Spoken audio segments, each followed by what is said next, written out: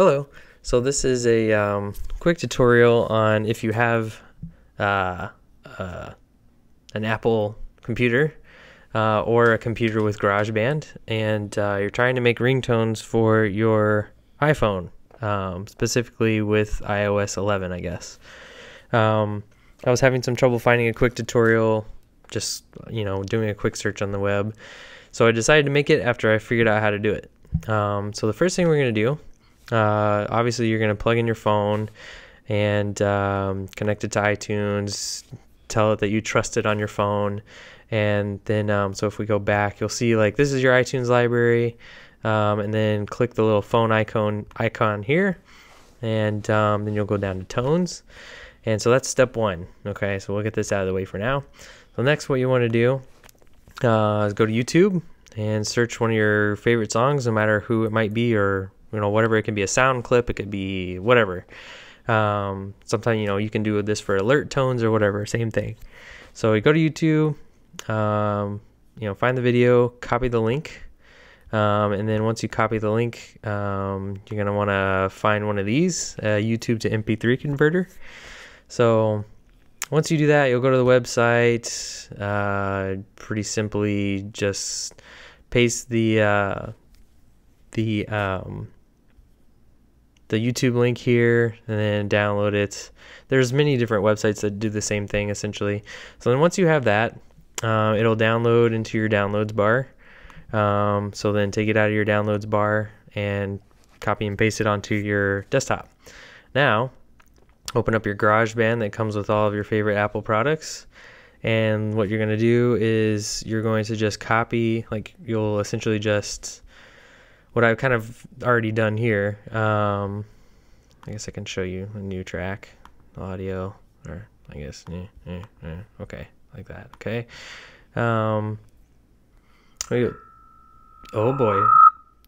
Okay, so then what you'll do is this will already be here, essentially. Should I just start it from scratch? No. Let's just do it real quick. Save it. Okay, so when you'll get this, choose a project, go to ringtone, choose. It'll open up a new project. Get this out of the way by pressing the little loopy thing here, and just minimize the window a little bit. The first thing you want to do is, so that you understand how long your ringtone is, because it has to be less than 40 seconds for this to work. Transfer this to time.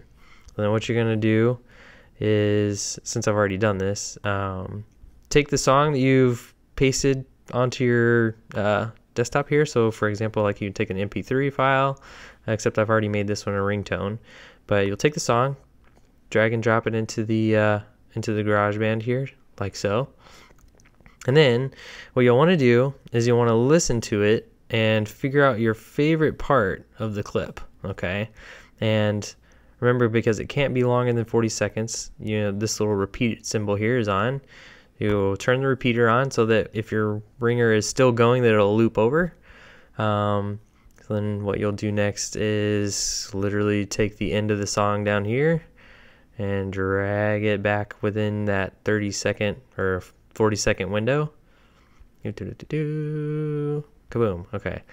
All right. And essentially, you can, one of the ways that you can kind of like cut out spaces that you do or don't like, you can put the playhead somewhere like this. Say if I wanted to cut out the first part of this song, do that. And then you go up to File, Edit, Split Regions at Playhead, and it'll cut it into two different pieces. So then you can select it and then just delete it. And then drag it over to the front.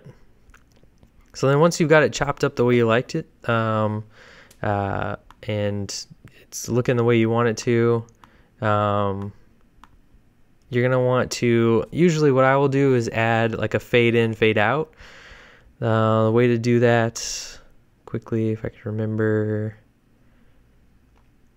I'm so sorry, wasting your time here.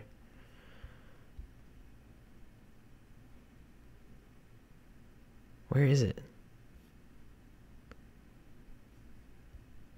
Oh, maybe, hold on, you know what? Command A. A. There we go. So if you just press the letter A, this this will essentially pop up, and we'll give you the options to essentially mess with the sound, but we want the volume. So this will give you kind of a volume line. You simply just click another dot in here and then add a fade in. You can make it as short or as long as you want, and then you kind of do the same thing on the other end over here. Make it as short. Oh, make it as short or as long as you want. And the way to quickly fix that, you just select the button, delete, select it, delete it, and that'll get you back level. Click, click, adjust it. Yeah, like so. That looks good. Then make sure you're dragging the end of the repeater down to the end. Okay, cool. So you've got your song, right? So now what you want to do, you want to go to share, and you want to do export song to disk, but instead of GarageBand, let's select our desktop, and then you'll name the song, and you'll do AAC. Okay, so once you do that, I guess I'll just do this. Why not? Let's export it. Okay, then we can minimize this, and look, there it is. So it's an M4A. So in order to make it a ringtone that iTunes recognizes, you actually just have to simply change it to an M4R. So this M4A format is essentially what's called AAC. So then once you do that, you literally just change it in the name, or if you're on PC, you might be able to use like a quick file conversion. I'm not sure how to do it with Windows, but on Mac, all you do is literally change it in the actual file name, and it'll say, hey, do you want to keep it what it was, or do you want to change it? And for us, you want to change it. Okay, so then you're going to come over to iTunes. You've got your iTunes open already. We've already got our little tone selection selected under our phone here. And then, so now that it's in M4R, all you have to do is literally drag it and drop it, and it should go in. If it doesn't go in, it's not, or it's over 40 seconds long, and it'll say, hey, this isn't working. Then you'll just need to go back and make sure you actually have it at 30 seconds. And again, the way to do that is by making sure that you have this in time format. So, and again, so then this top line will tell you how much time you're sitting on. So 28 seconds mark is right there.